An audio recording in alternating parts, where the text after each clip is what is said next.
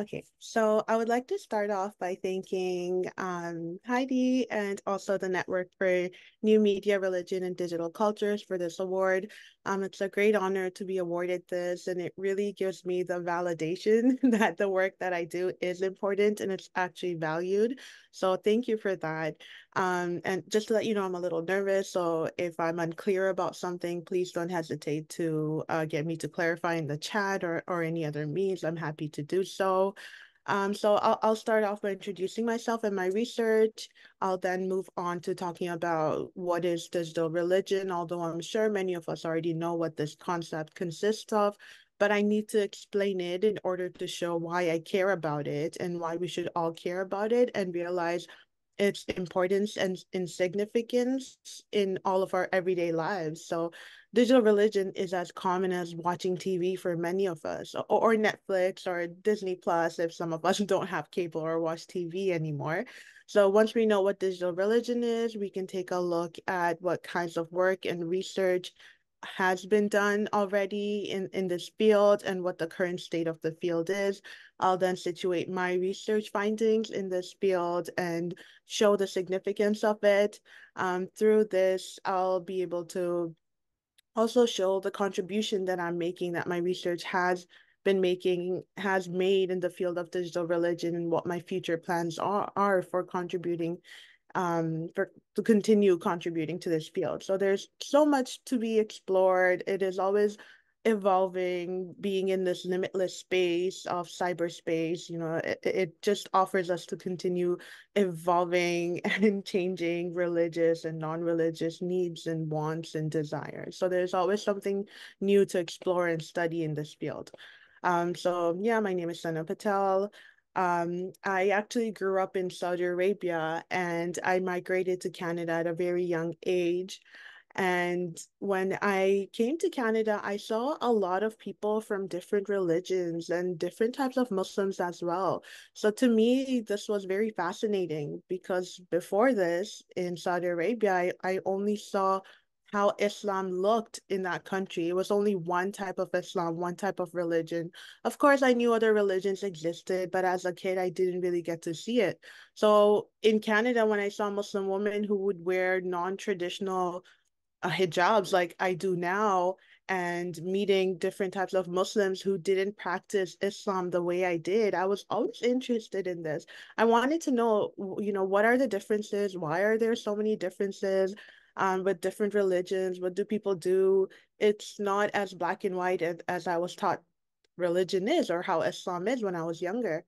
So I decided to do my master's in religion. I wanted to know more about religions. How many religions are there? What kind of different religious practices are there? How come there's so many different types of Muslims, and is that really okay? So while I was researching Muslim identity for young South Asians in Toronto, something that came up in all of the interviews that I did for my thesis was the internet. Every person that I spoke to would mention that, oh, they would go online to look up something about Islam. If they didn't know what Muslims were supposed to do in a situation, they would just go online. So this was around 2014, 2015 when I did my master's fieldwork. And this was right before the popularity for Twitter or X now. And this was way before Snapchat and TikTok, I believe. So at that time, these young Muslims that I spoke to, they would go onto YouTube to watch a lecture by an imam, or they would go onto like a message board to ask a question, to kind of read the questions and answers that people were discussing on these online forums. And from this, I really wanted to explore, well, what else is happening in the online world when it came to religion, and especially Islam. So I decided to dig into this further for my PhD project. So the past 6, 7 years, I just spent talking to Muslims about what religion actually meant to them. How did they conduct their religious research online? What does the internet offer them that offline spaces doesn't, or these offline spaces don't offer them? And what is so different about the internet? And how do they differentiate between authentic, real religious information versus information that anyone can just make up? How do they make sense of all of this? And while I was doing these interviews, the ideas of lived religion or lived Islam kept coming up. And it really came down to what they thought was right, what they thought was authentic. It was about their relationship with God. And the internet actually just made it so easy for them to access this Islamic information that they weren't able to access before. They could just go online and look for actual primary Islamic sources if they wanted to know, well, can I do this as a Muslim? Well, there's the internet. So they're just gonna go look up a translation of the Quran, go look up some hadith, translations of the hadith, and kind of make their own decisions from that. So, um, putting my Muslim identity aside, I just dove into the world of Muslims online and studied what Muslims did online. Why, how many followers did these famous imams have on their social media platforms on Twitter, Facebook, Instagram? Why were they the ones who had millions of followers? And how are they different from these other Muslim influencers or vloggers who made YouTube videos and channels about, hey, I'm a Muslim, come pray with me, or let's go fast, it's Ramadan, this is how we spend Eid. Like, what was authentic, what was not, what was being influenced, and what was not, and how did this impact the people who were watching them, who were following them there in real lives? So IRL, like how does that connect? I really wanted to know, did people leave the stuff that they learned online, or did they bring it into their offline lives, which was away from the internet?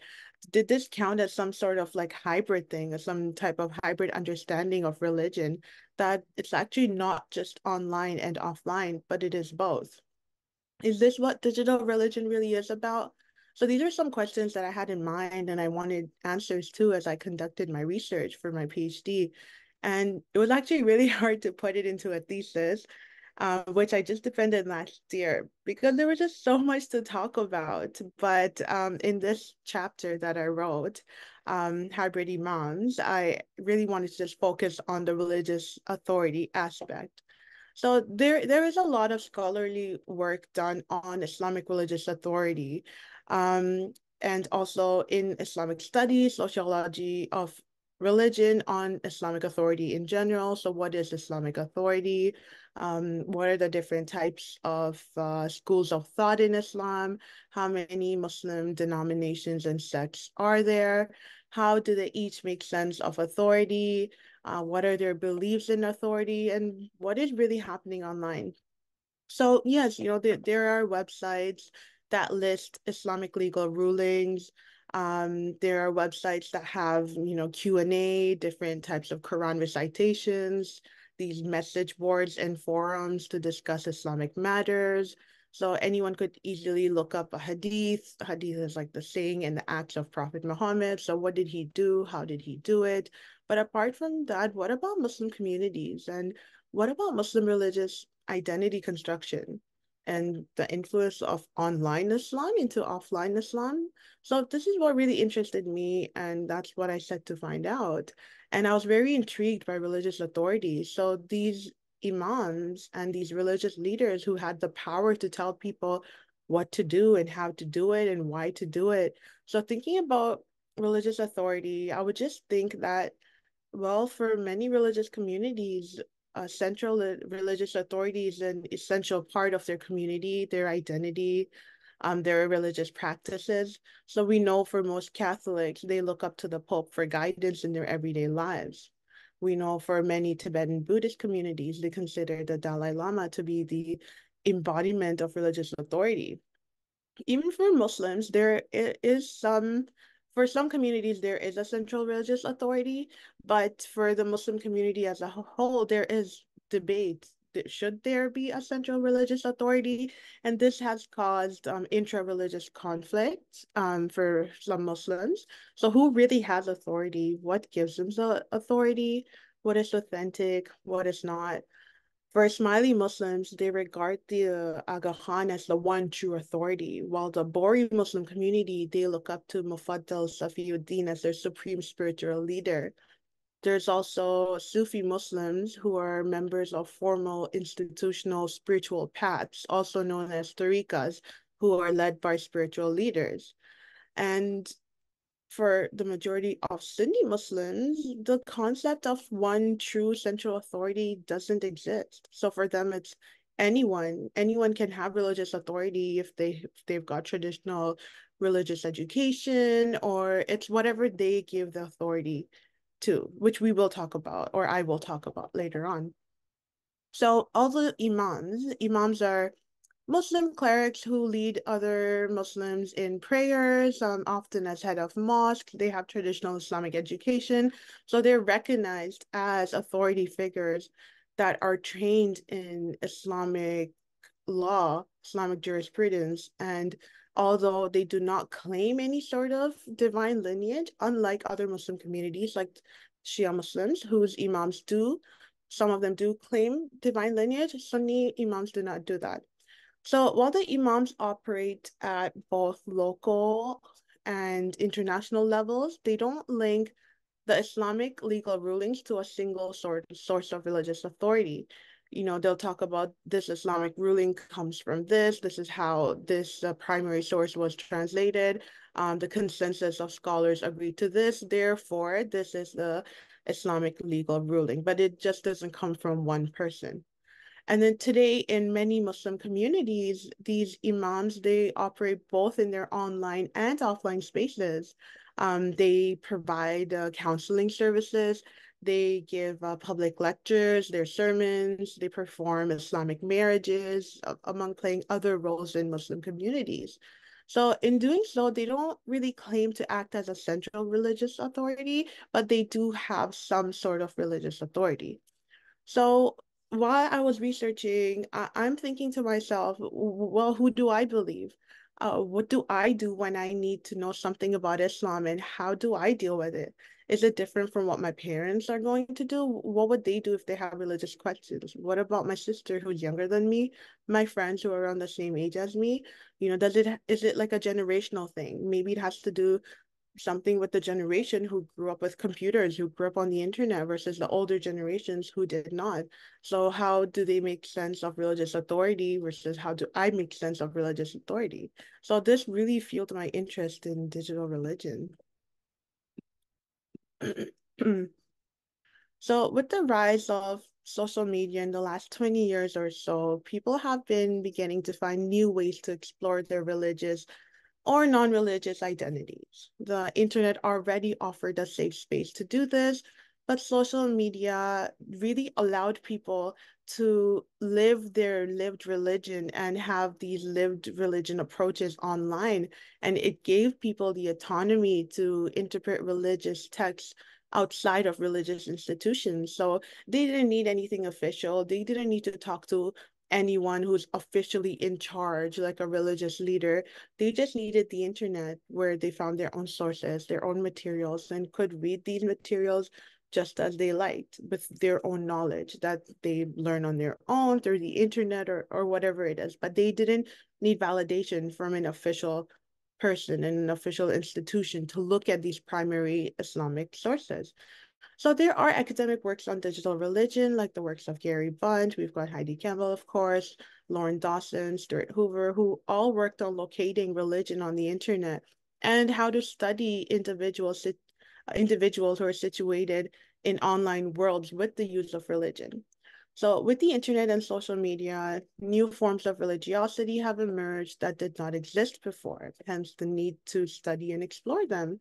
Analyzing literature review on these topics is very important because it provides a context for the research topics that we do. And not only does it help with identifying gaps in the literature, but it truly justifies the relevance and importance of it. And in my view, digital religion needs to be recognized more widely. Yes, there are scholarly work still continuing, but I feel like it needs to be recognized on a way more wider level than it is now. We've got other work on digital religion, you know, including Julia Ivalvi, Eva Nisa. We've got Robert Rosenald. They worked on or they looked at Muslim religious experiences on social media. There's also work on Islamophobia because Islamophobia is so prevalent, especially in the current times in Western society. So studies like these are significant in understanding how minorities minority groups navigate their religious identities and communities in these difficult times. So this also places emphasis on the difference between online and offline worlds and what both of these really mean for people. In some cases, it's the blurred lines between these spaces that show the importance of religion and people's religiosity. But lived religion really just adds an aspect of individualization of religion that is so easily found in online religion and digital religion. So I'll talk more about lived religion later, but just remember that it is the individualization of religion, and yeah, we'll talk more about it later. So in addition to this, religious activity online also adds to theories of mediatization of religion and society. So scholars like Stig Harvard and Lundby have written largely on the causes and impacts of mediatization, particularly of religion. So religious and non-religious trends online can be traced on the internet and on social media. By examining the changes in religious authority, religious or non-religious identities, and religious movements online, which is what I try to do in my work.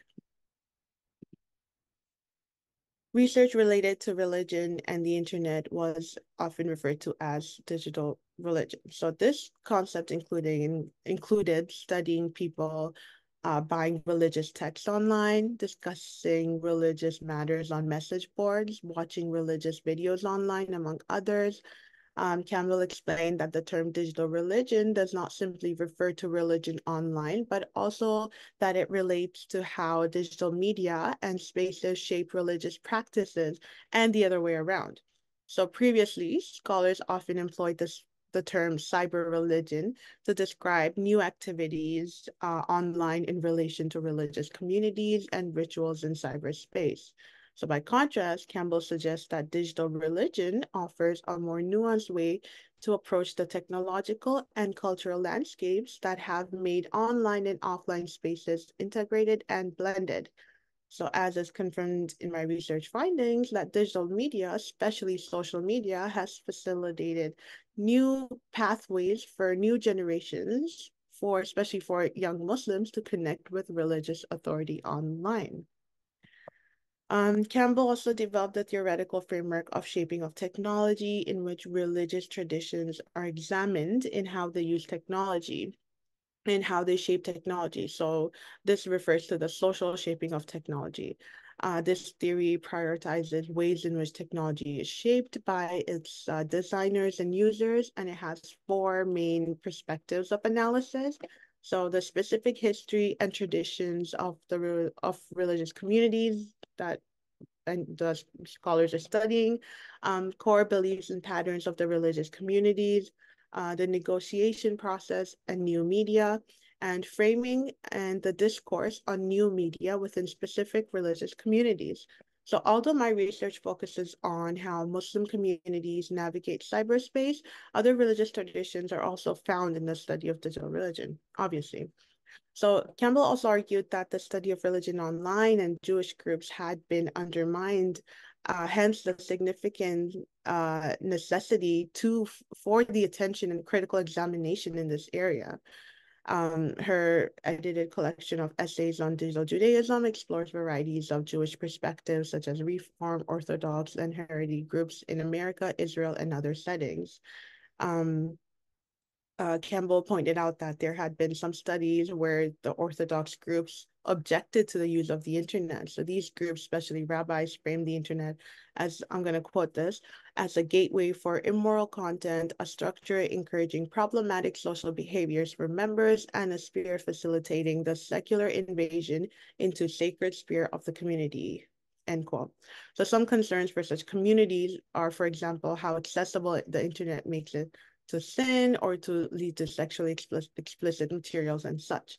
So in this field of digital religion and understanding how religious communities make sense of the emerging use of the internet for religious matters, There have been other studies, like Campbell and Lovin asserted that this wave of researchers who are focusing on religious actors and how relationships are negotiated in online and offline spaces via theoretical discussions and methodological approaches. So studying digital religion requires looking at online platforms and that actually offer spaces for these religion or these religious discussions and identities to exist online.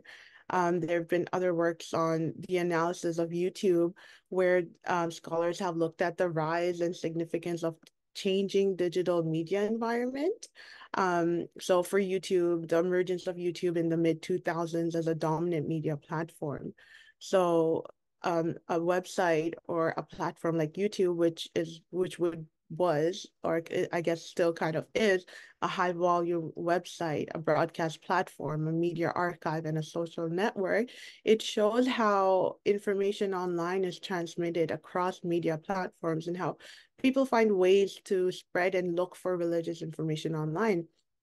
So I believe YouTube still plays a role in this and how religious information is spread, but we've got other platforms now like TikTok. We had Snapchat a couple years ago, and I will mention that later on as well because one of the imams was really well known on Snapchat, but now we've got TikTok. There's a bunch of imams on TikTok. TikTok is really quick, it picks up on the algorithm, so it'll keep coming back on your For You page. There are going to be short videos of imams just talking and I guess kind of connecting with the younger users of TikTok. So that's pretty interesting. And I do kind of want to look at that in the future. For other studies, there was Castell who studied the emergence of new social structure, which they refer to as the new mode of development, informationalism, the capital's mode of production. He pointed out how online spaces depend on the diversity of cultures and institutions throughout the world. He argued that societies, I'm going to quote, so societies are organized around human processes structured by historically determined relationships of production, experience, and power. So, end quote. So these processes and relationships that he talks about allow digital religion to take place in new forms of online religion and religious media events as well. For other studies, there have been crowds discuss the different types of media events and their influence on certain parts of society. So they looked at media events. They described that there are three scripts of media events. So there's contest where events would take place under agreed rules in a place like an arena or a stadium, organized around legal authority. The second one is Conquest, which is usually a single day event, like the televised moon landing, which falls under charismatic authority. And there's also Coronation, which is a recurrent media event that takes place on traditions and public spaces. It confirms traditional authority. So the reason I talk about this study is because in my chapter and the data that I get for my PhD research is at a religious media event, which I will show you later on. I do have a couple of short videos I want to show so you get the feel, the vibe of this religious media event that I'm talking about. HEP and Current actually looked at the Catholic World Youth Day, which was an example of individualization and the mediatization of religion. And according to their analysis on the Catholic World Youth Day, it showed how hybrid media events worked by bringing together media and religion. And that's what this conference does that I looked at, reviving the Islamic spirit. And that's where I recruited the participants from. That's where I interviewed half of the participants at. And yeah, we'll get to that later on. Thinking about media, it also has, a direct impact on some religious groups. So Dawson and Henry, they looked at the Church of Movism. So this was a group they established in the early 1990s, and it was created by a group of students in Ottawa who gained a following from people with so basically they created their own religious community online, and their followers, there were people who had established careers in math and computer science and other skilled careers. And the students, they had these religious documents that were fabricated, taken from other religious institutions, and they mixed in humor and irony into the documents, and they were able to just make up this religion. So it really shows that the internet offers many opportunities for religious and non-religious communities. There's also for new religious movements and cults, I guess, as well. There are other religious digital religion studies as well, like Gregory Greaves' research on digital Buddhism, where he used Second Life as an ethnographic field. He found that quote Buddhist philosophical concepts as well as the practice of the anthropology of Buddhism indicate a middle path between those skeptical of virtual worlds as valid social spaces and those who argue for their ontological distinction, end quote.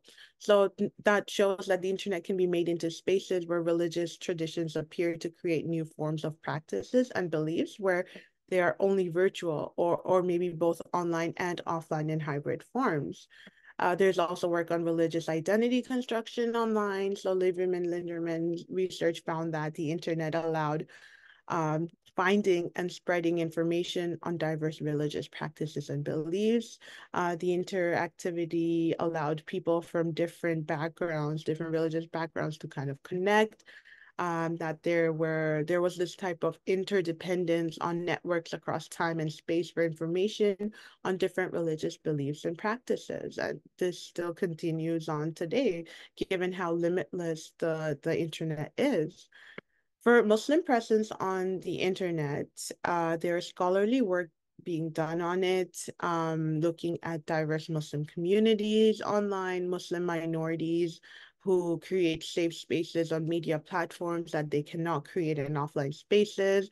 There are studies on issues on Islam and terrorism, such as e-jihad and much more. Gary Arbunt is one of the well-known scholars working on Islam and the internet. He studied the complex issues of Islamic authority, showing the different modes of hierarchy and power, in addition to personal interactions with religious authority online. Um, He's argued that the internet facilitates and reconfigures Muslim discourse and practices, especially on digital platforms, which results in this digitization of the sacred. So these platforms offer Quran recitations, translations, interpretations, along with ritual performances. There's also Muhammad al-Nawawi and Samar Khamis who wrote Islam.com, and they looked at Islamic websites like islamonline.net, amarkhala.net. They explored the issues that arose within Muslim communities, such as Sunni versus Shia discourses about certain topics. They discuss, the Danish cartoons and the ideas of respect for Muslim religious figures, and also gender and political issues as well. I mentioned Evolvi before, so she had explored how second generation Italians use blogs to deal with the media portrayals of Muslims and how Islam is presented as a religion that is incompatible with Italian values. She explained that through the blog Yalla, which translates to Let's Go in Arabic, serves as a third space for young Italian Muslims and as a disruptive flow of dissent. The hybrid part in the identities and third spaces comes from the intersection and even clashes of their two cultures, from their parents, their own Italian cultures, and factors like generational gaps and perhaps even lingual and religious gaps. So we've got a bunch of work, scholarly research done on Muslims on the internet, digital Islam. I won't go through other ones, but there is work done, but there's also a gap.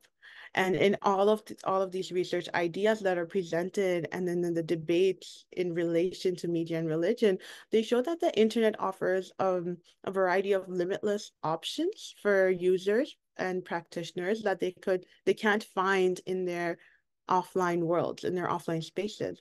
So conducting research online on digital religion, it's really complex because the information that is transmitted across social media platform, it changes rapidly as new platforms become available. Like we've got TikTok and even some other ones probably that I don't even know about yet.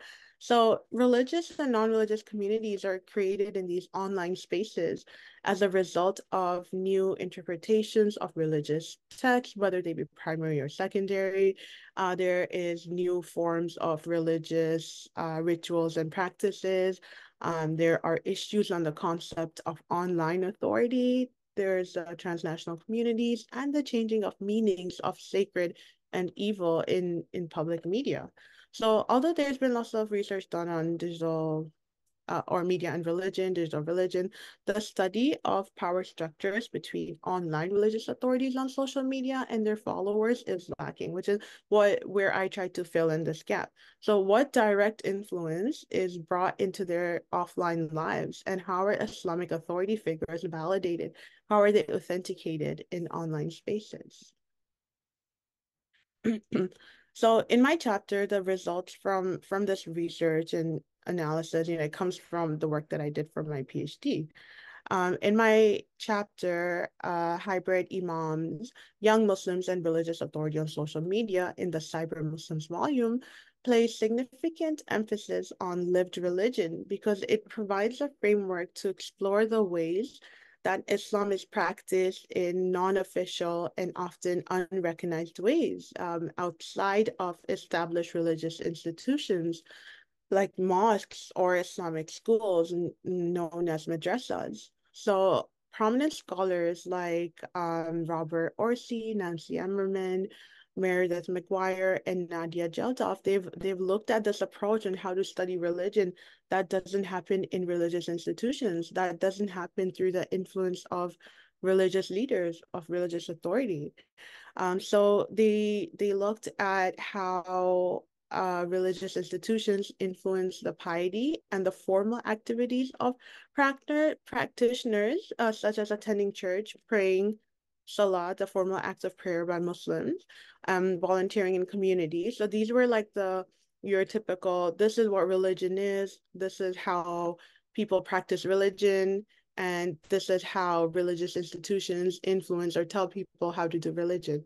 So that's how what scholars of religious studies, that's how they studied religion. But what about religion that's happening in other ways? So measuring religiosity only by the means of church or mosque attendance, therefore, is problematic because it focuses exclusively on those that are active within established institutions, and it ignores the less visible elements of religious life for many people. So some people consider that some of the normal activities that they engage in their everyday life as religious or spiritual. Hence, the importance of studying these non-official and non-prescribed religious practices. So according to Orsi, lived religion is about mundane practices, vital religious narratives, and anything that falls outside of institutional religion. Emmerman also points out that the everyday of lived religion consist of religious or even non-religious practices, any rituals performed by people who are non-experts, and daily practices that are outside the scope of institutional religious events in both public and private spheres. Um, for McGuire, she emphasized that some of the participants in her research considered just regular, ordinary things like gardening or healing as a vital religious or spiritual activities. Geldof used the term reconfigured religious practices to describe how Muslims in her research customized their own individual routines of daily religious life. Ritual activities that were not necessarily connected with an institutional form of Islam, so that were not influenced or prescribed by a mosque or someone at the mosque. So a focus on lived religion allows us to look at how some Muslims, especially in my research, how young Muslims engage with religious authority and how they consider the non-normative ways that Islam is lived and understood. So are young Muslims in North America practicing Islam exclusively through religious institutions, or do they experience and express their own particular ways of being Muslim, which includes distinct understandings of authority and what is authentic and what is not? So, in my research, the lived religion approach brought to the surface a diversity of thinking about Muslims and Muslim religious authority, especially for the participants in my interviews. So their presence on social media, especially on websites and apps that they identified, like Facebook, Twitter, and Instagram, it showed how they were connecting with religious authority figures, how they followed them, how they liked them, what they retweeted, what they requoted. And some of the participants also use social media and the internet to conduct their own independent searches on religious matters. It just shows how they approach religious institutions and authority online.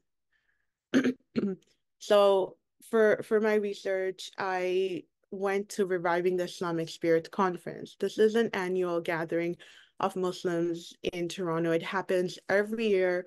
It's been happening for over 20 years. I believe it happened. The first one was right after 9/11 to show that Muslims are peaceful and Muslims aren't how they're showed in the media. It was actually started by a group of students. So it's a conference, happens around Christmas time, and I believe the numbers, there's no official report on the numbers, but from my research, from speaking to the organizers, it's over 20,000 people from around the world attend this event, and you really need to see some of these videos to kind of get the vibe of what I'm talking about. So while you're watching this, I'm just going to show a minute or two of these two videos. And just while you're watching it, just think about like, this is where I was. This is where these young Muslims go to look at these religious leaders that they see online. They are all candles that have been lit from the light of Muhammad. Sallallahu Alaihi Wasallam. Take that light into the darkness descending upon this world and let's light up this world. He didn't become a hater against the very people who hated him. He didn't scowl in the face of the people of Mecca and say, oh, you all are Jahannamiyun, going to hell. No. When Mecca became dark, he became the light of Mecca. He's the most documented figure in history. His walk, his talk, his statements, his thoughts, how he loved and fought, what he was and was not, everything that he taught was there for you to read. He's the man who had the world at his feet and would go days without food to eat. He loved the poor and the meek. God was all that he would seek. Of the completeness of Allah's favor upon you is when he provides for you what is enough for you and keeps away from you what may lead you to rebelliousness. That arrogance is corrupting your character and it's changing your condition with Allah subhanahu wa ta'ala. Utruk nafsak wa ta'al. Check your ego at the door. Put your nafs aside and approach Allah subhanahu wa ta'ala. When did Allah close the door on you? When did Allah subhanahu wa ta'ala tell you you can't approach?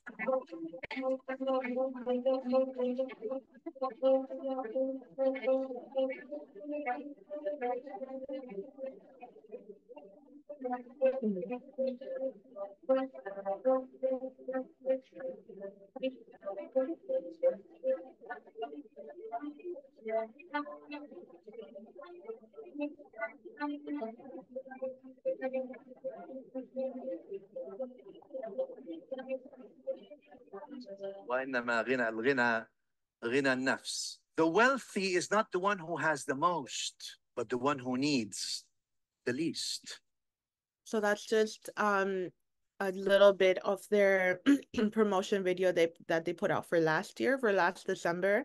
And every year they make a promotional video, well, promoting RIS, come to RIS, look at all these motivational speakers, these religious leaders that are talking about forgiveness, submitting to God, the love that God has. And you can see how they've made it pretty fascinating and pretty, like, I mean, just look at the stage, how glamorous it is with the background, the waterfalls, the music, and that big stage, and people just get to, sit and watch them. So that's one. And do want you to see this one as well.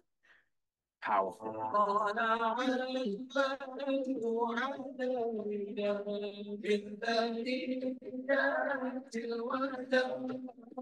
Islam in crisis. Really? Really? We need a reform, something that's going to make it something like what some Western elites think a religion should be, so it's privatized and turned into another variation of modernity. So everybody on earth, God forbid, can be the same. Really? What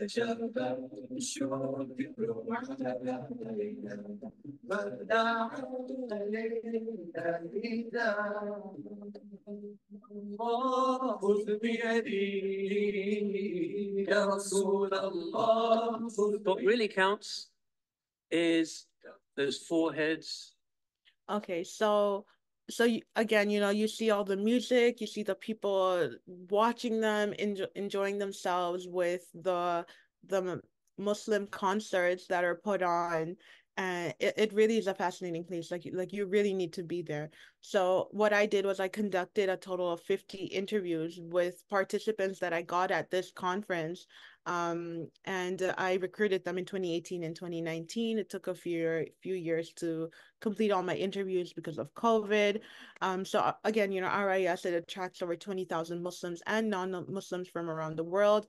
During COVID time, some of the conference, or I guess like for a year or two, the conference took place online. It was all virtual, but other than that, it takes place at the Toronto Metro Convention Center.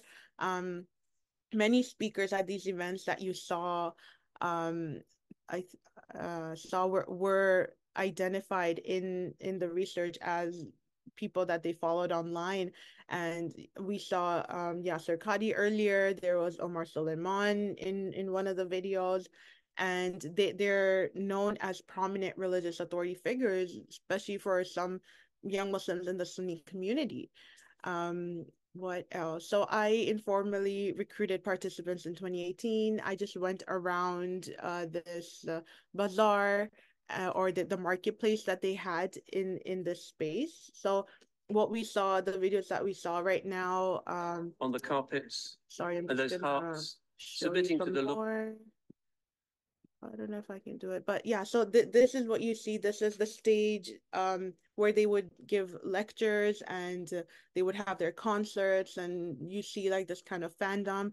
And then apart from that, you would kind of walk out of the hall, and then there's like a marketplace where people are selling clothes. There's NGOs, NPOs who are there for like petitions, donations, and so this marketplace was very informal in comparison to the lecture hall that they had. So I informally, spoke to people. I went around recruiting them, getting their information. And the next year, they actually gave me a booth. So I was like one of the people who had a whole stall. I had my recruitment materials, and I would talk to people about my research. This is what I'm trying to do. This is what I'm trying to talk to you about. And then in total, I got 50 people who actually contacted me, or I was able to set up interviews with them. Um, so in order to participate in my study, I couldn't just pick anyone. I had to have a criteria, and I had to make it as narrow as possible for my research and ethics board. So what I decided on was, okay, I want to talk to Canadians and Americans. There are a lot of Americans who come to this event. So if you're a citizen, or if you're a PR, or if you have a green card of from the US or Canada, then that's one thing you have to check off. You have to be between the ages of 18 to 40. I really want to know what the millennial generation of Muslims are doing online. You have to self-identify as Muslims. You have to have a presence on social media. And of course, you have to have attended RIS, because I didn't want to just recruit from all different places. So I had to make them RIS conference attendees. So this criteria allowed me to focus on participants who identified as Muslim millennials. Most of them actually identified as Sunni, with only a small number of them identifying as Shia or other Muslim minority communities. So over the course of the 3 years that I interviewed people, I talked to them in person and also online because of COVID. So online, I did the interviews on Skype, FaceTime, and WhatsApp videos. The interviews were like an hour long. And in addition to these interviews, I also included participant observation as a methodology. So RIS, Reviving the Islamic Spirit. This conference takes place over 3 days during the Christmas holidays.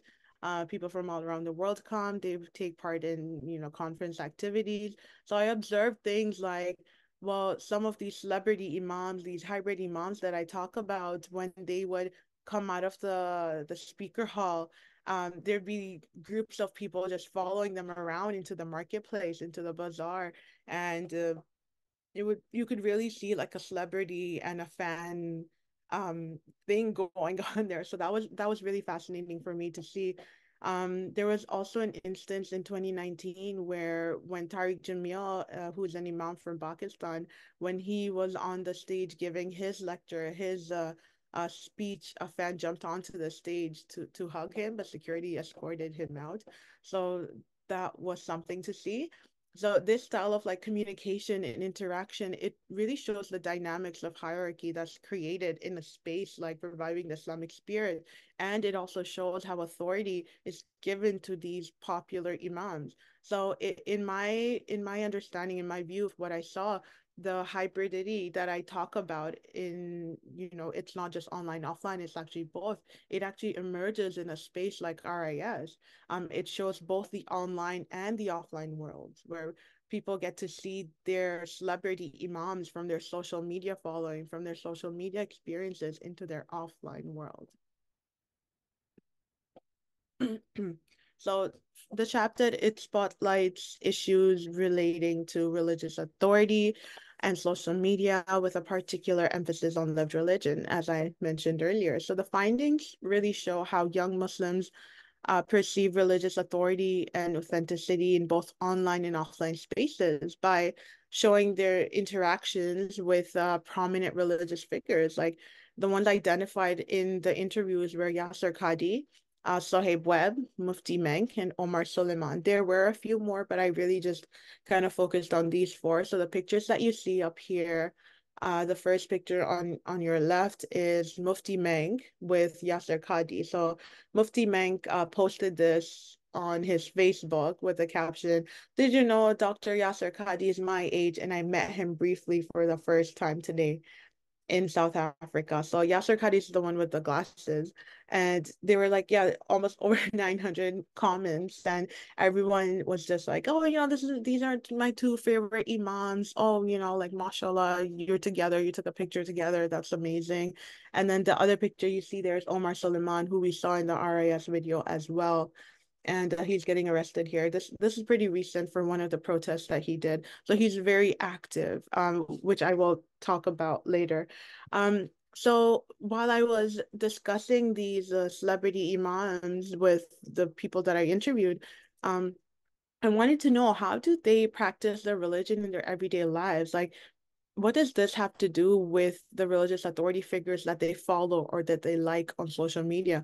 What specific roles do these authority figures play in their identity formation, in their worldviews, in their understanding of Muslim practices? And yeah, so those are some of the questions that I had while I was doing the interviews. So even though the idea of central religious authority is contested within the Muslim community, RIS, it effectively acts as a space where multiple religious authorities are brought together from both online and offline worlds.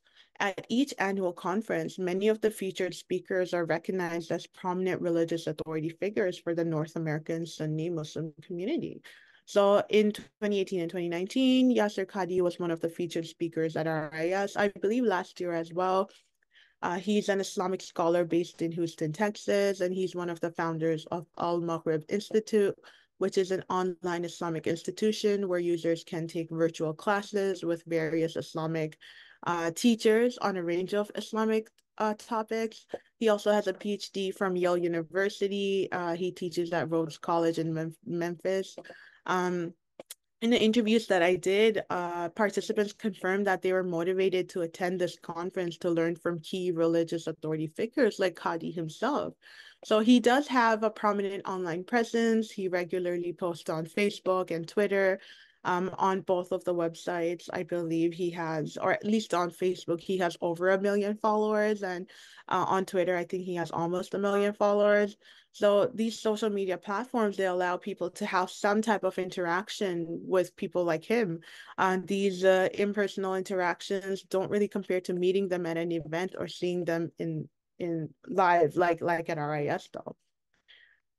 Um, so young Muslims that I spoke to, they describe a fascination with seeing people like Hadi face to face, and they equate it with meeting like a popular celebrity. So they talk to them in about talk to them with glowing terms, like, oh my gosh, it was so great to see him, or it was like a dream come true seeing him. And there were also other people that they would kind of talk about like that, like performers. Like there was Khalid Siddiq, who's a British rapper, and a YouTuber. There was Brother Ali, who's an American rapper and activist. So in that fandom and the celebrity hierarchy, you see these religious leaders, but also these musicians and rappers. So that was pretty interesting. Also in the interviews, in addition to looking forward to and interacting with some of these popular religious leaders, the participants said that they followed them on social media.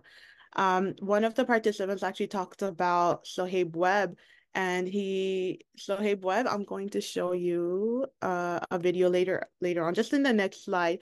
But Sohaib Webb is one of the prolific online celebrity imams. He was previously the imam at the Islamic Society of Boston. In 2016, he was especially popular among North American Muslim youth, famous for delivering 8-second Islamic legal rulings on Snapchat and his virtual sermons on Snapchat, where he tried to, well, I guess he did mix popular media with Islamic matters. So he would have today's Friday sermon, Friday khutbah is going to be on The Walking Dead, and we'll talk about death in Islam, or something like that. I mentioned Mufti Menk earlier, who took the picture with Yasser Qadi. So he's another religious authority figure with the popular online presence as well among the participants. He's based in Zimbabwe, and he has over 7 million global followers. He's known for his motivational tweets and khutbas that incorporate comedy to attract attention from young Muslims. All right, so this is Sohaib Webb. Hey, this is Suhaib. I'm here in the studios of AJ Plus.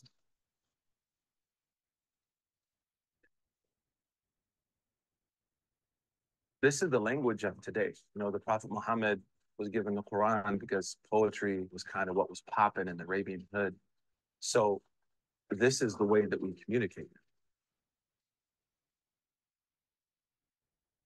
Everyone from girls with like body shaming issues, should I vote for Bernie or not, abortion, teenage pregnancy. It's opened up a way for people to ask, and that's really why I got into social media. I and others who were mentioned pose a threat because we undermine the very pathos that Islam and the West are incompatible. Who concerns you more right now, ISIS or Donald Trump?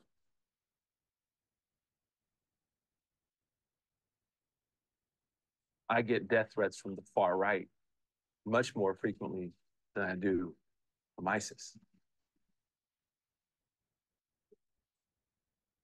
One of our major legal axioms is al-urfu mahkam, which means culture is a decider. And that really gave a lot of license for interpretation in the sense of how culture flows through the religion. Religion doesn't necessarily try to close a culture down. How you package it, I mean, if you want to spit bars like J. Cole, do it. If you want to spit bars like K. Dot, do it. If you want to be like Nas, you do it. It doesn't care about that. Right? It cares about the message, not necessarily the packaging. Okay, I have a feeling I'm running out of time, but you see at the beginning of the video, he talks about how it's so important to reach a younger audience, and you do this through social media. Well, I'm not sure how many people use Snapchat anymore, but we've got apps like TikTok now, but you also see how he talks about connecting with younger audience through talking about rappers like K Dot and J Cole and Nas. I'm pretty sure he said it here or there. So that's the type of imam he is.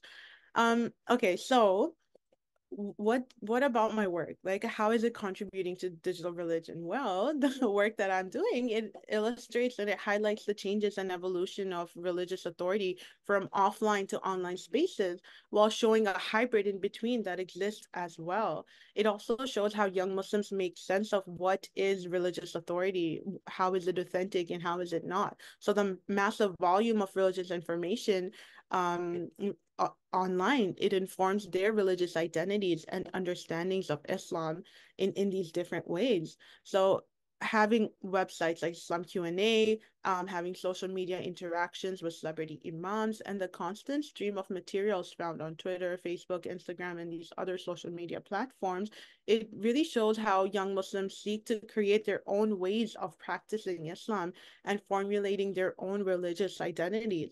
So while it is true that having unlimited access to religious resources on the internet is beneficial for many young Muslims, it can also present doubts and tensions. And some of the participants in my interviews did as well. They showed how they were hesitant when it came to some resources that they found online in relation to Islamic questions. They questioned how legitimate these sources were that they found online. So although they did go on certain websites like Islam Q&A, they had to still filter through these websites and the information that they found on there. They had to look for specific references to the Quran, to the ayah, and or the Quran and ayahs and hadith, and that's how they would know this is authentic or it's not authentic, or where are they getting this Islamic information from.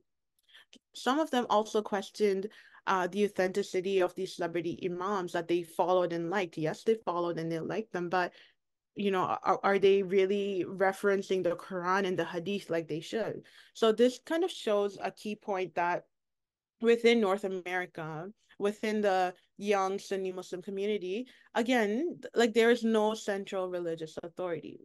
We mentioned this earlier, but even after having done this research, there is no central religious authority. It's a reality for the Muslim community. And this is what has encouraged young Muslims in North America to practice taking primary Islamic sources and interpreting it on their own. That's how they navigate the online world of all the Islamic information that they found. I'm going to just kind of skip over and just kind of conclude that the people that I interviewed, they really struggled to get new answers to the same old questions. What does religious authority really look like? How is it authentic? How is it not? What about these celebrity imams? And well, what about the future? Right? So for me, and I'm sure for all of us, we know that the internet isn't going away, right? And we know that everyone's talking about AI now. And what I want to know is that what role does AI play in religious communities now?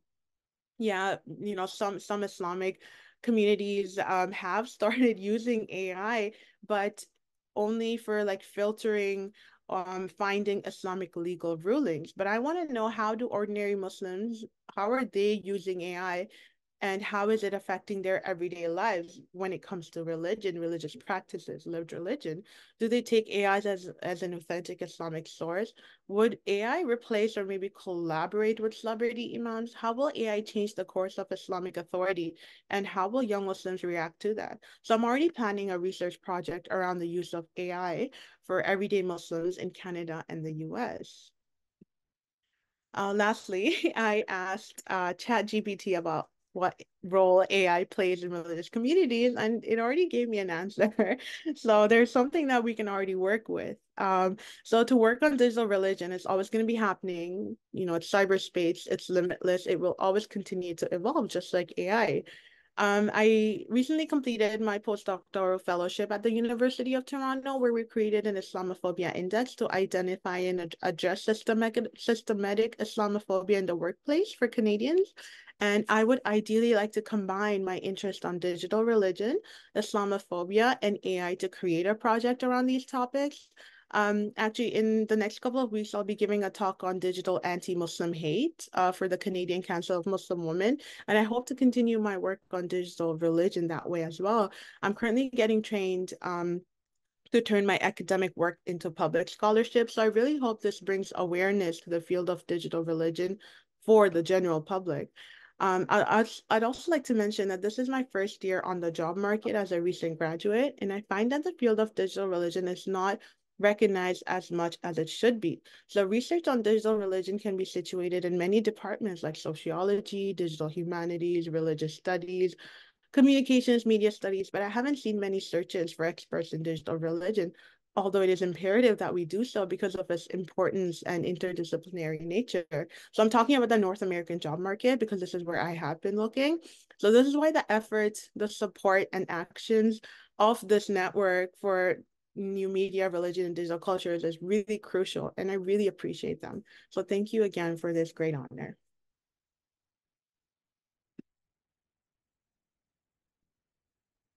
Thank you so much, Sana, for your lecture. It's great to kind of hear kind of how your thinking has evolved over time, as well as how this kind of research project has developed. So I'd like to kind of open it up for questions for people who have any questions about either things that Sana has researched in this particular project related to her thesis, or things she's looking into in the future.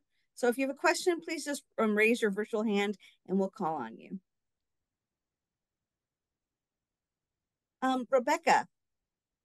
Hi, thank you so much, Sana. That was wonderful. And it is, and I've been to RIS a number of times, and it is a great venue for doing research, especially for young people.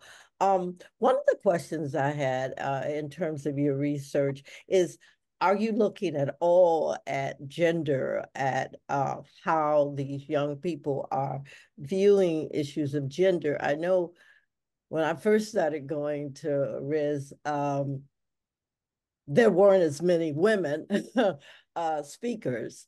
Now they tend to have at least 40 to 50% of the speakers are women. And also the whole issue of race has been a concern, and I'm particularly have voiced that concern.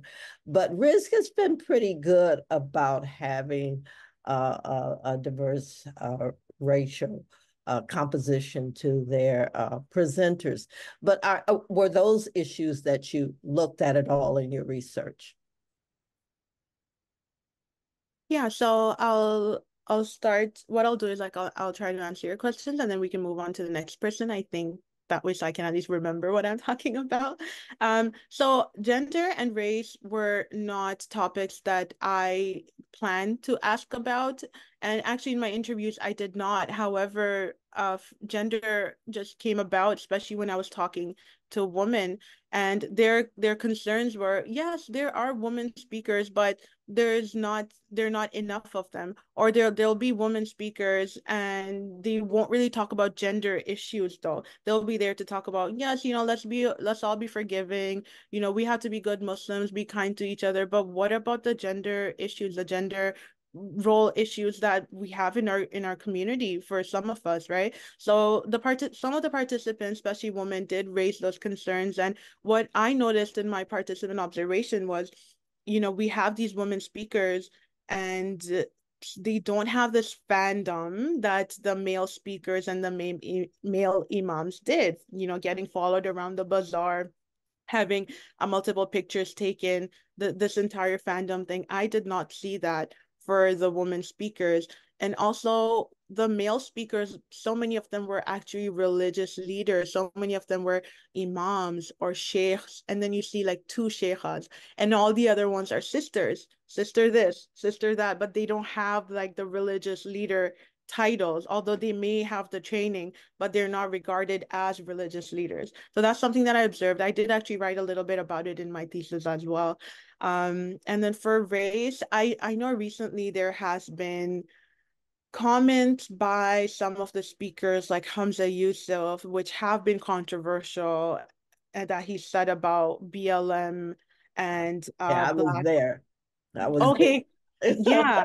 Yeah. So I wasn't there. I think I was like in the bazaar while that was happening. But I remember when I was doing the interview, some people did bring it up, and I'm like, "What are you talking about? Like, what did he say?" And they were like, "I can't believe, he was not in support of BLM, or he had this negative view." And guess what? He's still invited the year after, even though he said something problematic. So, Yeah. some people mentioned it, but it wasn't something that I could actually explore, although that is an interesting aspect of it. Thank you for your question. Julia. Hi. So first of all, congratulations. And that was a very interesting lecture. Actually, the previous question sort of like stole what I wanted to ask, because my question was also about gender. Since in the videos I almost only saw men, maybe two women. So I was wondering, but you already answered that. But I do have a backup question. I really appreciated you mentioning artificial intelligence at the end. And I think that as a direction in digital religion, we really need to explore different technologies. So now I know you work with interviews, but you also mention different platforms such as TikTok that are, let's say, platforms for young people. So I would say that we really need to find methods, but also theories to explore, let's say, TikTok, but also the new platforms, and for instance, also the use of Instagram, let's say, things that can be more creative and maybe more visual, but also more immediate than, let's say, YouTube. So I'm wondering if you have any idea here, or maybe in your current projects, you are exploring different platforms a little bit more. Thank you. Thank you for your questions. Those are really good questions because I have been thinking about them as well. I really want to do like a dive on celebrity imams on TikTok, but when I think about doing it, when I sit down, I think about how am I going to, what is the methodology that I'm going to use for examining these imams on a social media platform like TikTok? If I'm studying someone on Facebook or Instagram, I can do digital archives, right? I can take screenshots and I can go back to it. I can look at the comments. But for something like TikTok, where it's even hard to go back to the video if you don't really take a note of where it's from. And it's just so fast. And I honestly don't know, but you're right. We do need new methods, perhaps, to kind of think about how we can observe and analyze these really new emerging platforms like TikTok. And for AI, what I've been trying to look for how AI is used in the Muslim world. So the past couple of weeks, I've just been Googling, trying to look for news, AI in Saudi Arabia, AI in Iran. So one of the pictures on the slideshow was from Iran, like you get a fatwa, you get a fatwa. Like, sure, we know AI can be used to filter fatwas and filter through these Islamic legal rulings. But what more than that? If Chat GPT is used to, hey, write my cover letter for me, or, what about when it comes to religion? Hey, can Muslims do this? Are people actually listening to AI when it comes to that? So these are some ideas that I have, but I haven't got I guess I don't have like a clear pathway as to how I'm going to do this research, but I know I want to do it. I'm really dedicated and I really have the motivation to do it, but I just have to kind of find methods to do it, which I believe we don't really have for using like AI and TikTok. And I don't know, we'll see. But thank you. It really gets me thinking. Any other questions? We have a question in the chat, so give me a second to read this. It says, this is from Hamza. She says that as society is increasingly becoming more non-traditional, what can we forecast for Islam to evolve into, as Islam itself is a traditional religion? As when I go to prayer on Fridays, there's usually only announcements for males, and mainly, yet the world moves to become more equal. Yeah, I mean, is Islam really a traditional religion when you think about how young Muslims, especially the ones that I researched, um are accessing religious information and how they're making means of religious authority, how they're giving authority to religious speakers. So I'm not really sure if I would actually call Islam a traditional religion anymore. I mean, sure, there is like the pillars of Islam that almost every Muslim will say that they believe in, but because of the internet now, people have this easy access to the internet where they can individualize their religious beliefs and practices, and it's going to continue evolving because of things like AI and just because the internet is not regulated. So it's going to be interesting to see what shifts and changes there are going to be in Islamic religious beliefs and practices. We have time for one more question, if anyone has a question. Well, I'll take the moderator's right to ask the last question then. Thank you, Sana, for giving us a great overview of kind of how your work is contextualized in relation to other research about, not just digital religion, but especially authority online. And so I would like to hear from you based on, your findings.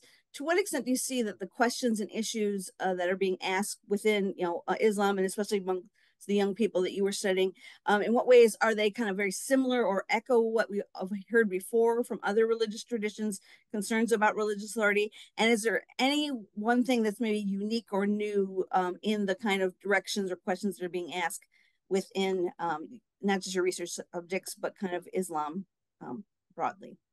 Yeah, well, I mean, I'm thinking about COVID because of the changes that COVID inspired. Almost all religious traditions and communities had to shift online. And although some were already present on the internet before, COVID really made sure everyone was online. And for some communities, they've stuck online. They've made hybrid ways of practicing online and offline, so it's not exclusive to the Muslim communities, although that is what I studied. But even now, like, there are still local imams at the mosque who maybe the older generation will go to, but maybe if it's a question where the person wants to stay anonymous, they're going to go onto the internet. So I guess be this can be the same for other religious traditions as well. And I did a little more of a literature review than I wanted to, but I just wanted to show, like, look at all the important work that is happening in digital religion. Look at all these different types of research projects. There's just so much to look at, so much to analyze in digital religion. And it's never going to stop because it's going to continue evolving. Everyone has this access to the online world, and it keeps changing, and there'll never be enough. There'll never be like, okay, enough people have looked at Muslims online. We need to do something else now. I don't think it'll ever be like that. So I'm actually kind of excited to be in this field. And yeah, I just want to continue researching. I'm just gonna say that. Well, Sana, I just want to say thank you for your presentation, and thank you for submitting. And it's an honor to to see you as the 2023 Digital Religion Research Award winner. In, in the mail is coming to Sana soon. A plaque that says, to 2023 Digital Religion Research Award is presented to Sana Patel by the Network for New Media, Religion, and Digital Culture Studies in recognition of outstanding scholarship in digital religion studies. So I'm happy that you are our fifth. It's nice to see a young scholar with a lot of potential ahead, a lot of energy, and I'm glad that what you bring to the field and what you will bring to field in the days and the years to come. And lastly, I just want to just remind our participants that we have a call out for the 2024 Digital Religion Research Award. It'll be circulated soon online and to the network's email list. But I encourage you, if either you or one of your students or a colleague of yours that has published something in the last 2 years that you think is kind of adds a unique angle or contribution to the field, please ask them to consider submitting for the award. We just need any copy of their publication, and then just a 1 or 2 page letter describing what their work contributes to the field. And it's been great to kind of spotlight a lot of the international and interesting work that's happening. So for again, I just want to say thank you to Sana. I want to give you a chance to say any last words you have, and then thank you for everyone for attending. So Sana. Yeah. I'd just like to also say thank you to everyone for attending, and thank you, Heidi and the network, for giving me this great honor to be awarded this award. Actually, I remember the first time the call came out, I was like, one day I will get it. One day, I'll be able to contribute to digital religion. And I'm so happy that I'm here. And I'm really thankful for all the support from all the mentors I've got. Everyone here in the audience, thank you. I see that Gary's here and Ruby was here as well. And I wouldn't be here without you all, and Julia and Heidi. Thank you. Thank you so much for everything. Well, thank you everyone for attending. We will be putting this lecture up online, and again, that will be posted in social media to let you know. So anyone who wasn't able to make this, because I know with international kind of time schedules, it's hard to kind of find time for everybody in all parts of the world. But thank you everyone, and have a good rest of your day. And again, keep doing good digital religion research, everyone. Thanks.